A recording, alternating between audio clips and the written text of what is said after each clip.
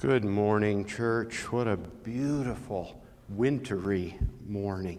I want to share scripture with you today that comes from the 19th chapter of Matthew. Please open your hearts and receive the word of the Lord.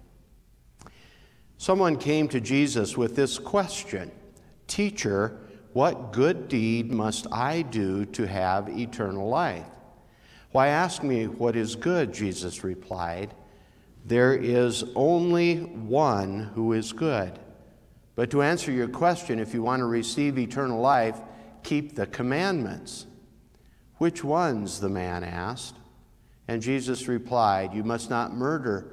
You must not commit adultery. You must not steal. You must not testify falsely. Honor your father and mother. Love your neighbor as yourself." "I've obeyed all these commandments," the young man replied. "What else must I do?" And Jesus told him, "If you want to be perfect, go and sell all your possessions and give the money to the poor, and you will have treasure in heaven. Then come and follow me." But when the young man heard this, he went away sad, for he had many possessions. May God bless his word to our hearts this day. Well, good morning, church. I went out very, very early this morning to scoop snow, the driveway and the sidewalk around our house and all of that. My tradition of just getting up early to get the chores done. And as I was outside, I was praying that somebody would show up this morning, because I was pretty sure I could get to church, but if somebody didn't show up that could turn on the audio visual and play the video or sing the songs, I was going to be in trouble. And I am so grateful and so thankful for the praise team and for the staff that has made it here to share worship with you. I also was reminded this morning in the cold, crisp air as I was scooping the snow of days gone by, a long time ago when it was our tradition. When we were on the farm, Dad and I and my brother Kent would get up and we'd go out and we'd do chores in the cold of the morning, making sure the livestock was fed, scooping the snow out of the bunks and feeding the warm silage and watching the cattle come and the joy of that time gone by. And I was thinking this morning of all my friends who are ranchers and farmers, who in the midst of this beauty of this snow causes so much work. And I said a prayer for you all that God would bless you. And as I walked in the house, I was greeted this morning by the smell of sausage and eggs. My wife had gotten up and she was making me breakfast, just like it was so many years ago. And so I come this morning with a joy in my heart over the beauty of the snow, but I understand how difficult it is because it's only October, for goodness sakes. Well, today as we open our hearts again for our Loving Generously series, we begin, as we remember last week, we looked at a message called The Banquet. Do you remember? Frank and Cassie Donovan were supporters of the soup kitchen. Ray had introduced them to what it means to live generously, and they were big supporters of the soup kitchen, not only by financially, but their hands as well. And this last week, we saw them throwing a banquet, inviting all of their wealthy friends to come and give a donation to help the soup kitchen. But if you remember in last week's video, they also invited the guests of the soup kitchen. And it didn't go very well.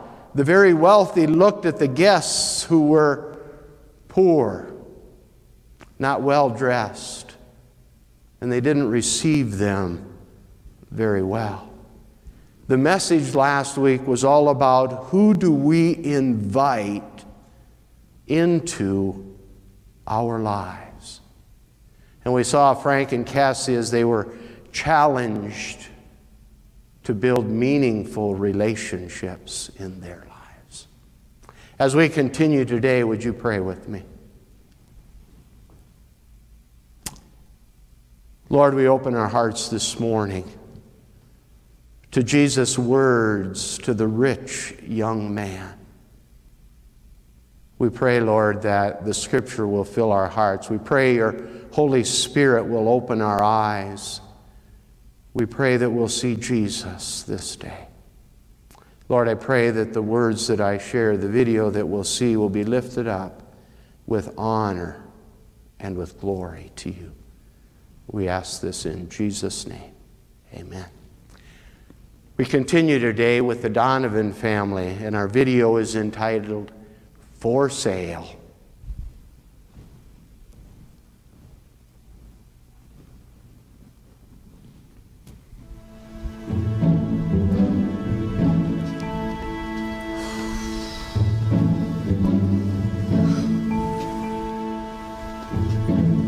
I didn't realize how long it had been since we'd used this room.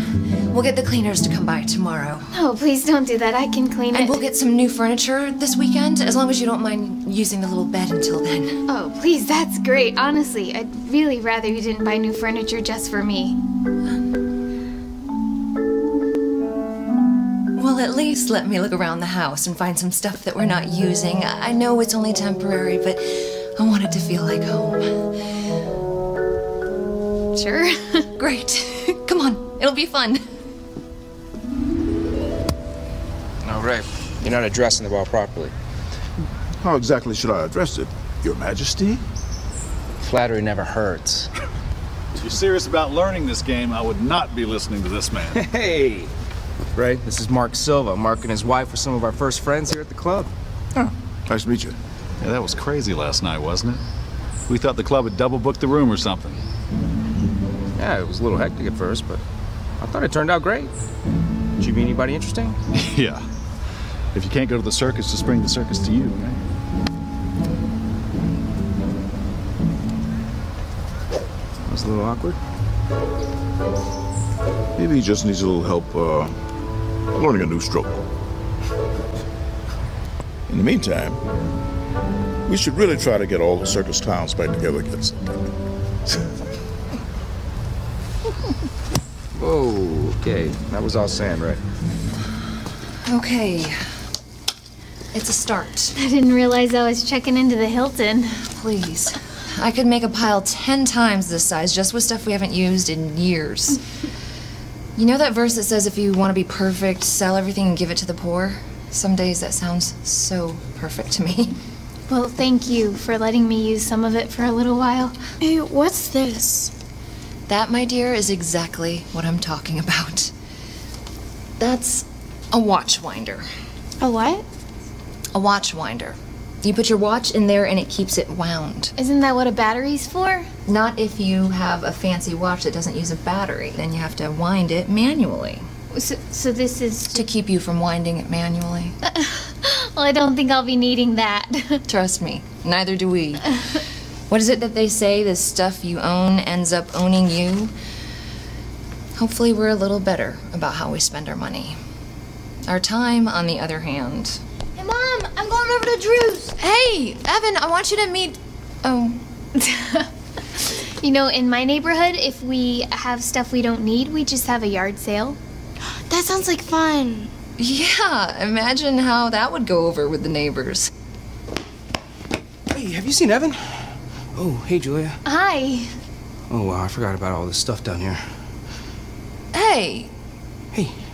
You know how we're always talking about simplifying? Yeah? Julia just had a really interesting idea.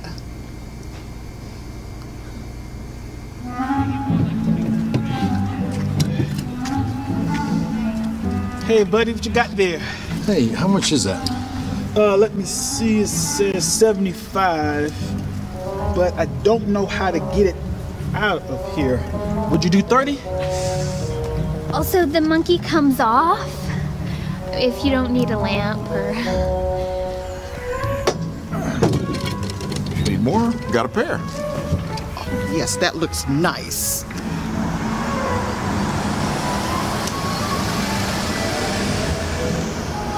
Well, I guess Victoria's not in the shopping mood. Well, look who's having another party. Hey! Hey, what's going on here? A yard sale. We're trying to downsize a little. You're welcome to take a look around. We can cut you a special deal. Are those some of the same people from the soup kitchen again? Yeah. Oh, you mean the circus? Allison, hey! Hey. You want to meet Julia?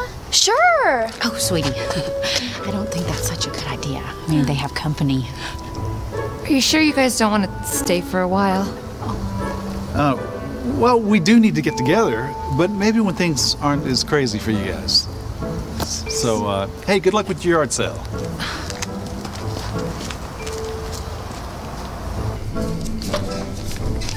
Okay, this is the last of it right here.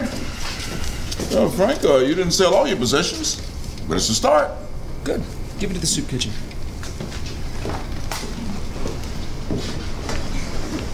Hey, Mom. What do you want me to do with this? Oh, please don't tell me that didn't sell. No. Great. Hey, so my mom says you got kicked out of your apartment or something? Megan. No, it's okay. It wasn't really my apartment. What do you mean?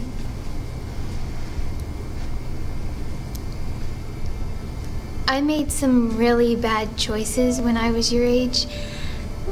And then I made some worse choices to deal with my earlier mistakes.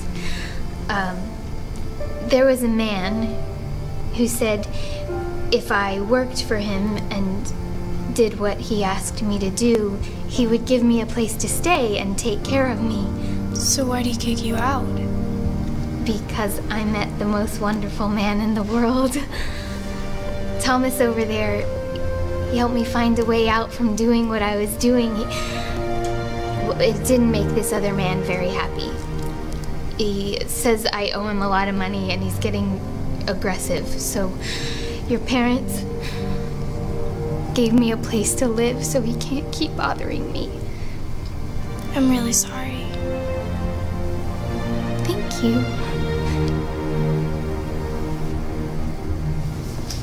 As much as Soup Kitchen appreciates it, I think we're gonna have to turn down this particular donation.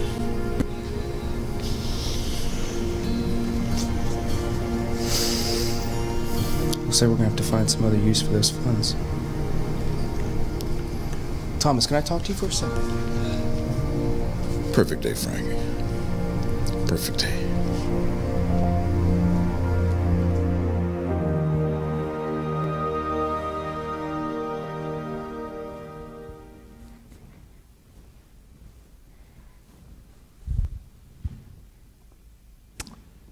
Our video helps bring to life Jesus' call to love generously. The question in our scripture today that the young rich man asked Jesus was, "What good things must I do to have eternal life?" Interesting question, isn't it? The rich young man knew there was something more to life, something beyond this life, but he didn't understand. He wants to do something to gain eternal life. He's just not sure what. It's a simple question. Perhaps many of us have asked that question. What must I do to have God love me? Have I done enough? Am I a good enough person to gain God's favor? Well, Jesus uses that question, and he challenges the rich young man to keep God's commandments.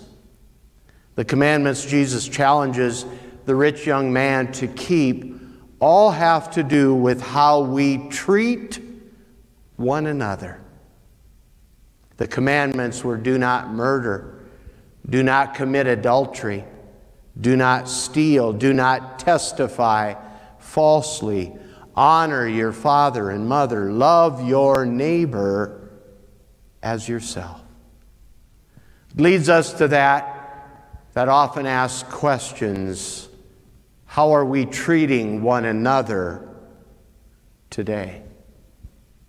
Well, if you're on social media, if you watch the news, if you watch the talking heads on TV, we're not doing very well, are we? The rich young man said, I've obeyed all these commandments. What else must I do? I'm reminded when our children were little, they would come and say, I'm bored. What is there to do? Now, maybe that never happens to you, but it happened to us all the time. And as soon as they're given options to do many other things, they realize they don't like any of those options. Children may have a toy box filled with toys and all kinds of things to entertain them, but they've lost interest and they want something new. So it was with the rich young man. The rich young man was looking for a new direction in his life. He has more stuff than he needs, but he's grown tired of what the world has to offer. But he's unwilling to give it up to gain even more. Jesus said, if you want to be perfect, if you want to go to heaven, go and sell all you have and give the money to the poor, and you will have treasure in heaven. Then come and follow me. What an offer. So simple. Divest yourself of all your stuff, set yourself free from the pull of the world, and follow me. Well, the rich young man had an invitation to become maybe the 13th disciple. Just as Jesus called the 12, he called 12, saying, come and follow me. And the 12 left everything to follow Jesus. But the scripture said when the young man heard this, he went sadly away because he had many possessions. So the question is asked, what is the real cost of following Jesus? Does God really expect us to sell everything? Does God expect us to move to the mission field, to give up our family, our friends, our lives? Is that what God is asking? No, it isn't. But God does expect us to look at the things of the world and decide what things we should possess and what things own us. I am reminded of what Deb and I call the Great Moving Sale. It was spring of 2004. We were entering the ministry. We were going to move from Millbank to Larimore, North Dakota, from a big, beautiful new house in Millbank to a little tiny old parsonage in Larimore, North Dakota. So we decided to have a moving sale. And so we went and we emptied the storage shed. Now, how many of you have a storage shed? How many of you even know what's in the storage shed? How many of you have more than one storage shed? Well, Deb and I divested ourselves of anything and everything that we didn't think we needed.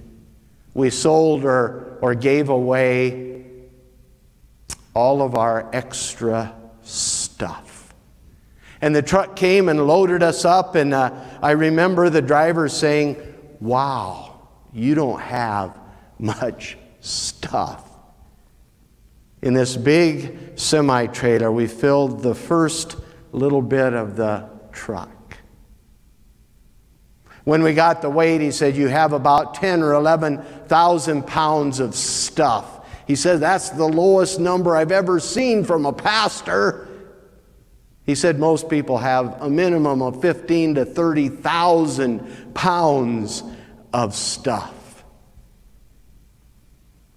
And Deb and I realized how much stuff is enough.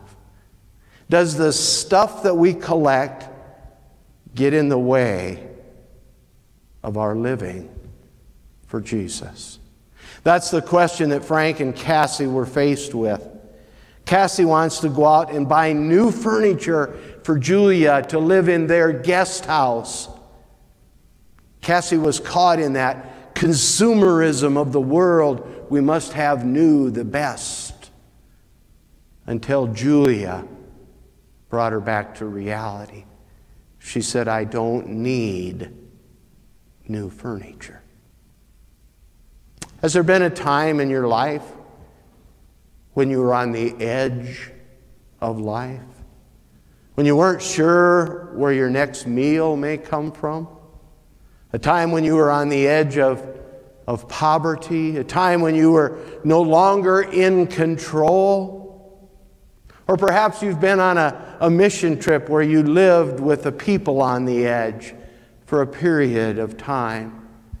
I was reminded of Kisumu, Kenya, and the Agape Orphanage for street boys. We spent 10 days or 2 weeks there. We ate with the boys every day, and it was at best a little bit of rice and maybe beans and a scrap of fatty meat or something thrown in. Meal after meal after meal after meal. That was their life. And I remember getting on the airplane and we flew into Amsterdam on the way home to the States. And our whole group got off the airplane, and as we walked down the ramp there, we saw the golden arches of McDonald's. And we didn't walk, we ran to McDonald's to get some greasy hamburgers and food we hadn't had for so long. We had become so accustomed to the Western way of life. Oh, how we appreciated what we had. When we empty our lives of the clutter, we begin to see God more clearly. I have stood at the bedside of wealthy, wealthy people as they have died. Not a one of them talked about the things that they had. They talked about the things that were to come. Death is a great equalizer, isn't it? For we all pass through death and we leave behind anything that we think might be ours,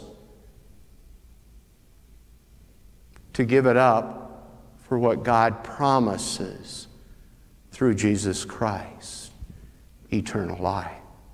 Frank and Cassie are on a journey to love generously. They realize that their lives are filled with all the things that cause them not to see others with the eyes of Christ. So they decide to have a yard sale. How many of you have had a yard sale? That's the worst experience ever. Unless you're Delane Raines or Bobby Trey. They love rummage sales. They had a phenomenal rummage sale here at the church. And I couldn't believe how much stuff people had that they just wanted to get rid of. But that yard sale didn't set well with the rich neighbors. And Frank and Cassie begin to reflect upon how their lives are changing. They were once the very wealthy who had no time for those on the edge of life. In verse 23, Jesus said to his disciples, I tell you the truth, it is very hard for a rich person to get into the kingdom of heaven. I say it again, it is easier for a camel to go through the eye of a needle than for a rich person to enter the kingdom of God. Well, come on. I am not rich. Certainly I'm not rich.